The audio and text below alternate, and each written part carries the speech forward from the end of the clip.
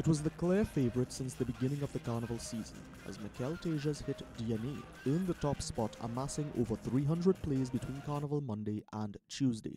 So we extend congratulations to Mr. Mical Teja and his management team, and we wish them all the best as they fly the flag as our road march representative for the next year.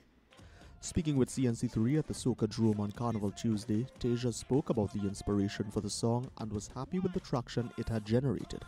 This is us as a patriotic people, as a celebratory type energy as well too. So it's so much different things just coming in, and I think that in itself too also describes our DNA. It's mixed up with so much different things. Right, happiness, we real fiery. Yeah.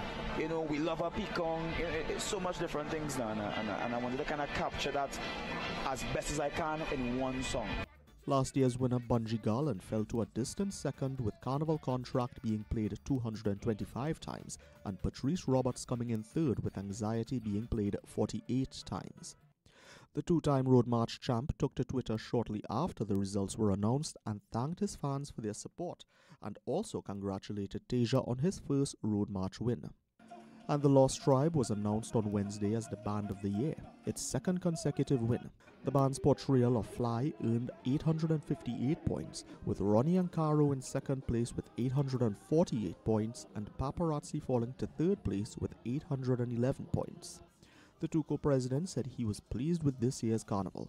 We got a lot of compliments because of the approach that we took.